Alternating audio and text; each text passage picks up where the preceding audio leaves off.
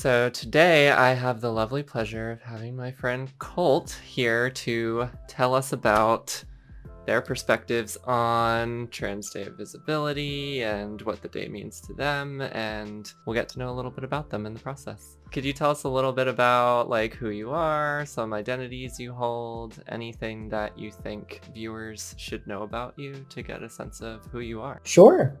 Thank you, future Dr. Chloe. Much appreciated. Thanks for having me. So my name is Colt St. Amand. My pronouns are he and they. I guess professionally, I'm a professional trans. And so what that means to me is I'm a licensed psychologist as well as a medical doctor who specializes in taking good care of people's gender health and sexual health as well, people of all ages. So I'm a gender nerd. And yeah, I'm a both and. So a person who's part of our community, but also who serves our community in kind of the health service industry, if you will. So in terms of identities, so I guess we'll start there within gender. Identify, if it's just a quick hello, it's trans man, and that's just fine. But if people speak gender or can go to Gender 501 courses with me, then it's lesbian, man, dyke, transgender queer. 2 words. And the first one, sexuality, and the second one, transgender queer, putting trans and then gender queer together because I identify as both binary and non-binary at the same time. Both and is one of my kind of core identities. So I'm a psychologist and I'm a medical doctor. I'm binary and I'm non-binary. I am Catholic and I'm trans. So a lot of combinations that people don't think go together are just part of who I am. So being a both and is important. I am a daddy to Phoenix, who is my puppy, who may be jumping on me anytime. And what else? I am a partner. So I have a partner. Their name is Sean, they pronouns. And yeah, that's a lot about me. Thanks for sharing. I was wondering, could you explain how you found out that you identified both within and, beyond the gender binary? How did you kind of discover that aspect of your identity? Sure. Well, the kids call me a tranpa. I'm only 37, but I've been around, a long time in trans years, if you will. And I was always very clear that I'm not a girl. Beyond that, the lifelong identity development process. That's, for me, it is, at least. So I don't know. I've just always known very clearly that I wasn't a girl, but the idea of being just a boy or wanting to be a cisgender man didn't fit. I want to be who I am, not something that I'm not. And so I felt like moving out of one expected identity into another box didn't feel authentic to me. And it wasn't until a couple of years ago that I learned that this kind of holding two things together like this is actually part of me being two-spirit. Didn't realize I was two-spirit until I met another two-spirit person who heard the way I talked about myself, and Kelly is their name. And they are now my two-spirit mentor, mentoring me into what we call two-spirit medicine. So that I can be even more helpful to our community. And so when they heard the way that I was talking about things that most people be like, well, you got to be one or the other. You can't just be that. And I was like, well, actually, I think I got 1 foot over here and 1 foot over here. And I think I am. So I am. And they were like, that's actually very kind of holding two worlds at once. It's very two-spirit philosophy. Do you have any Native heritage? And I was like, well, my parents always said I did, but it's so, small that I never thought about it. They're like, nope. You're two-spirit and I'm going to train you. And I was like, cool. That's kind of exciting. Just right? Kind of on accident, it sounds like, finding this term and this identity that fits just who you are rather than trying to force yourself into an identity. You find one that fits for you. I love that. Yeah. And I think for me, it's just in the end, transition is always for me about authenticity. Because it's so easy to fall back into other people's ideas of what we should be or do. Because I think for me, as a kid growing up and going to Catholic schools and living in rural Texas, it was protective for me to figure out the expectations and then just to put those on and do those. And so when I was transitioning, it was very tempting. People let me like for whatever reason, people were very clear with me about their expectations. If I'm going to be a guy, this is how I should do it. And like it was very tempting to just do that because that's what I knew. But I was like, no, if I am going to do this, it's going to be about authenticity. It's not going to be about somebody else's idea of who or what I should be or who or what I should like. So I feel like for a lot of us in the community, I like the point of touching on authenticity. A lot of us are trying to show up in the world as whoever we are, and society often tries to stifle that as much as it can. And, part of that process may involve like choosing to be visible, or some of us have no choice in being visible based on how we look or how we show up in the world. So I'm wondering, in honor of Trans Day of Visibility, what does this day mean to you? What does the kind of idea of visibility mean to you? If it's okay, if I can talk about the significance of the day Yeah, and of then course. what it means. So for me, the first ever community event I ever showed up to that wasn't like a support group, but that was like a trans holiday, or a memorial is really what it is, right? Is the Day of Remembrance. So Trans Day of Remembrance. And I had no preparation. No one told me like what to expect. And the way that Houston did it back then, so it was probably 2007, was my first TDOR, Transgender Day of Remembrance. Like it was very much like people came and gave like a lot of their trauma stories, and then they would name our dead, say how they were murdered, give gruesome details, and then like ring this bell. And I was just like, ooh, whoa, this is my first time to be around this many trans people. It was a really sacred, a special experience in terms of how I was like, oh, that person's probably trans and that person's trans. And like, I'm not the only one. And then it was just like, ooh, this really very traumatic experience of just kind of holding the being so excited to be me, find my community, and then also the realities that our Black and brown trans siblings, especially sisters, go through. And so it's just like this, whoa. And I think for me, it scared me for a while and it got me in my head. And like having that be our only shared holiday at the time was, what I knew of as a trans person. And I was like, oh.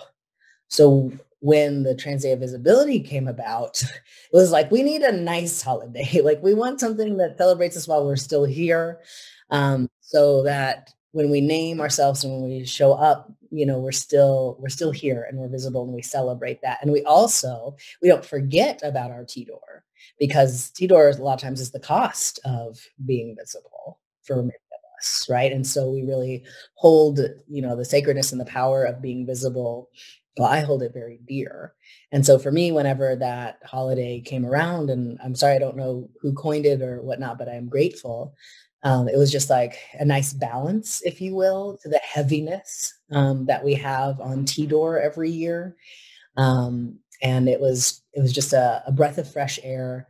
And also it was kind of a check of privilege that not all of us can afford to be visible. And for me, it costs much less to be visible as somebody who is white, as somebody who is very much perceived to be binary or a cisgender non-intersex, aka endosex male. And so for me, my visibility doesn't cost as much. And so that's why I try to be more visible every chance that I get. And hopefully that can make more room for more of us as well. Absolutely. And what does being visible look like for you? I mean, I know you've talked about like all the work that you do in the community. I'm wondering, like on a day-to-day, like how does being visible show up for you? Sure. So it's really interesting because there's not a lot about me that has changed through transition. And again, I transitioned over a decade ago, but I like wear the same clothes. Like I've liked boys' clothes. I'm one of those like very old, like the old transcript stories of I've always known, blah, blah, blah, with like boy things, la, la, la. And so the clothes that I wear didn't really change. I just didn't have to wear a bra anymore. That was awesome. And I think really starting hormones was when I became more visible. And I think it's really interesting because I do feel not as visible right now because people can't necessarily see my transness.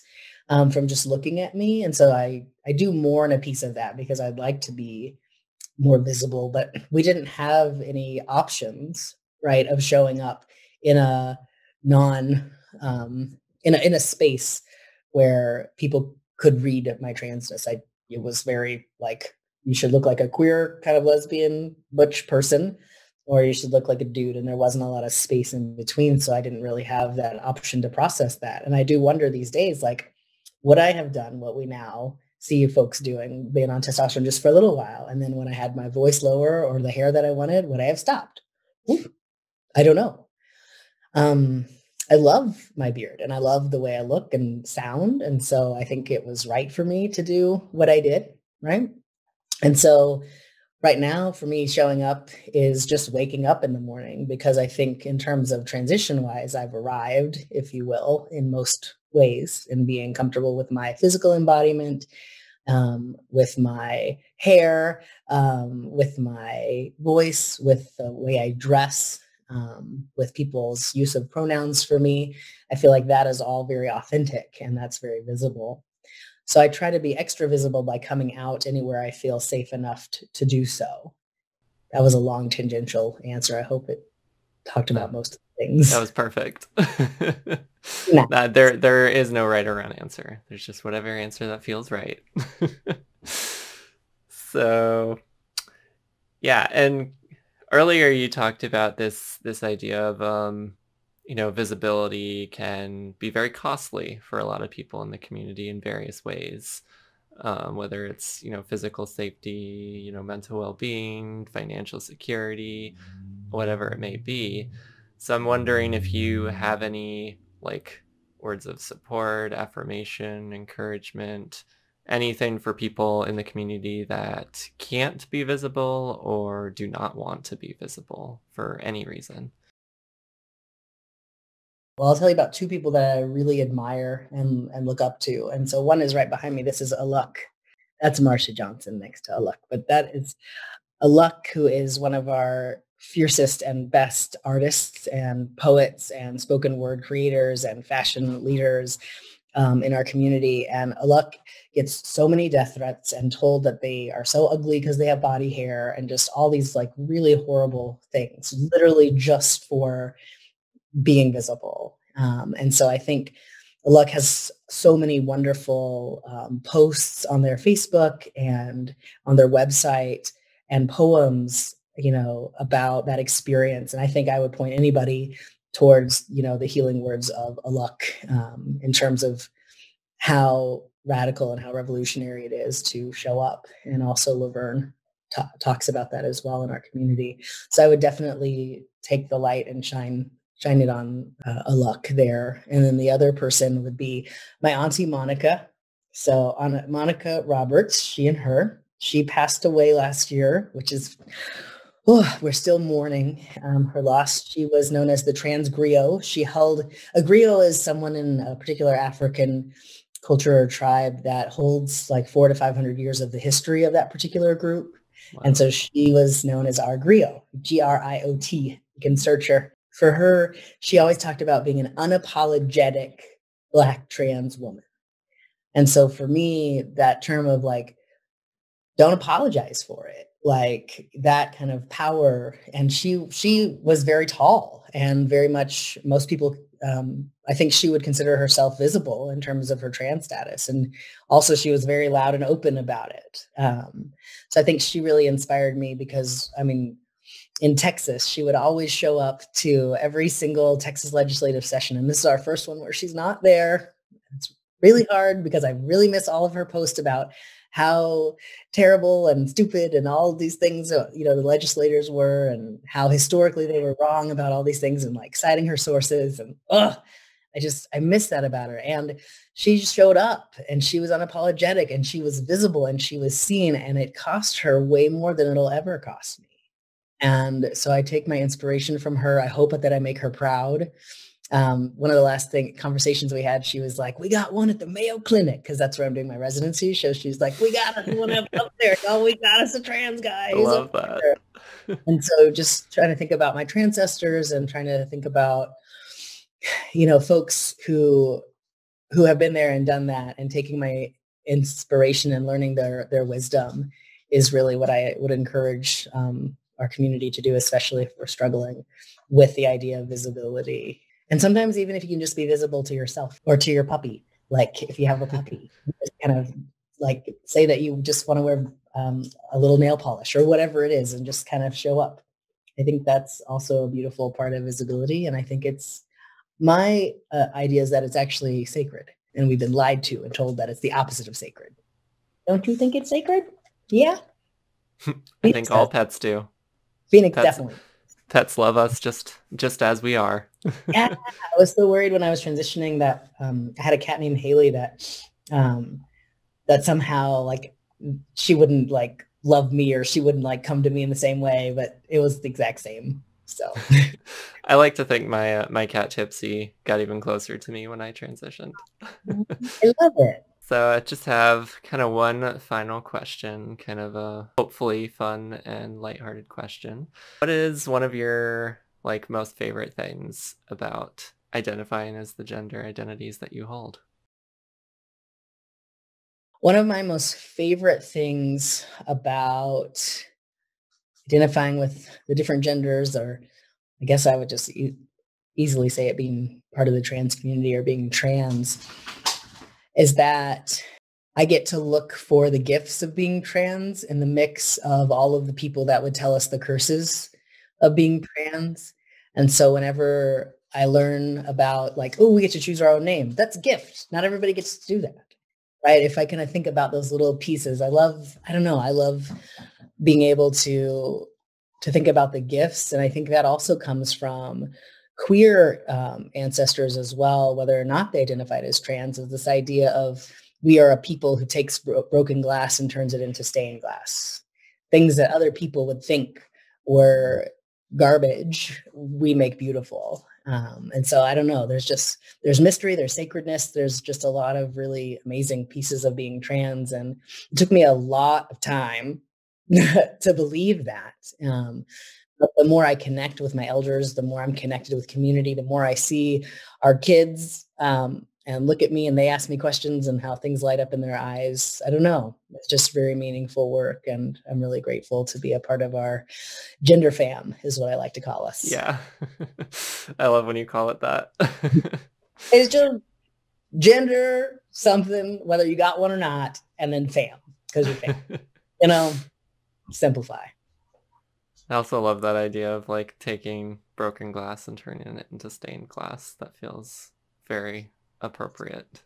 Yeah, Johnny Boucher, they pronouns, was the person that introduced that idea to me. I'm not sure where they got it from, but I was like, oh, that is just so lovely. And it's really what our queer and trans ancestors have had to do and have shown up and done historically and present day. So in closing, is there anything else that you want to share about yourself or Trans Day of Visibility, or really anything else that we haven't yet talked about? So I think, goodness gracious, and I feel like Laverne talks about this a lot, Laverne Cox, she, her, about, with visibility, there's expense that comes with that, right? And so I just want to talk all about what she says. But I guess what I want folks to think about when we think about the Day of Visibility is that a lot of the visibility that we've gained over time hasn't always felt very positive. And a lot of the visibility that I'm seeing on my social media or hearing in different conversations with folks is very much focused on how different ways that we're either not really trans or how to exclude us, especially our sisters, from public life, or especially those of us who are most visible from public life. And so I think, it's important to push back against that and to show our sacredness, to show our creativity, to show our powers, to show our gifts, especially at least for that one day. And then hopefully people will understand that the whole reason people who are not supportive of us show that other type of visibility is so they're shining the light off of our needs and how we suffer in this world, and instead figuring out how to focus on how different we are.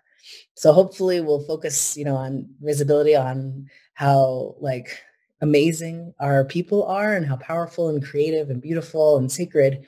But at the same time, hopefully we'll also get people to see we need some support. We need some help. We're actually being murdered and dying, and y'all are having conversations of if we can use the restroom or not. Probably not a great thing. Stop avoiding that, Come and meet us. We're awesome. It's like the bathroom is an important issue, but it's like the low-hanging fruit. Exactly. So I'm asking everybody who's doing one of these videos with me to name one or more organizations that support trans and non-binary people in any way, and asking people who are viewing this video if they have the means to donate time, money, energy. Is there any organization you want to give a shout out to? Sure. Yeah, let's do Gender Infinity. I helped to found that over 10 years ago. And they do an annual conference for gender folks of all ages and parents and providers, healthcare folks to come together and learn how to take better care of ourselves and each other. And they have an awesome board. It's trans-led. And I'm just super proud of the work that they've done. And when I was stepping off of the board, it was just like leaving my child. Yeah. They've really thrived even in the pandemic. They're still having a virtual conference coming up, I think September 17th and 18th of this year. Oh, so wonderful. Check them out, genderinfinity.org, and support them however you can. Cool. Is there anywhere that people can find out more about you and the work that you do? So my website is thegenderdoctor.com. And so just search thegenderdoctor.com. And you can always message me through there if you'd like to message me or see the different research that I've been working on or look at whatever there. And I am working on trying to be more into social media. I have a Twitter that I don't really use, but I think I'm supposed to. So if you have any tips for me on how to tweet or, again, grandpa, it's just, I don't know, I'm not a millennial. I try. So let me know how I can, maybe if there's anything I can do visibility wise that y'all think would be helpful and using my privileges as a doctor or a double doctor or whatnot. I'd love community feedback and input on that and holding me accountable to all my privileged identities as well. I'm here for it. Wonderful. So thank you so much, Colt, for taking the time to do this today. And thank you, future Dr. Chloe. Future Dr. Chloe. One day that'll be take away the future. It's going to happen. Yeah. Yeah, so thank you so much for taking the time, and I hope everybody enjoyed everything that you had to say. I know I did. I feel like I get to learn some really awesome things from everybody I'm talking to. It feels like a privilege for me to be able to hold this space with you and everyone else. So thank you for making it happen. Of course. And kind of in closing, be sure to, if you enjoyed the video, give it a thumbs up. And if you have any comments for me or Colt, or just any reactions, any questions, whatever it may be, put it down in the comment section below. And I'll put links to all of the stuff that Colt mentioned, Gender Doctor and Gender Infinity, also in the description below to make it easy for everyone. All right. Thank you so much. I love you all.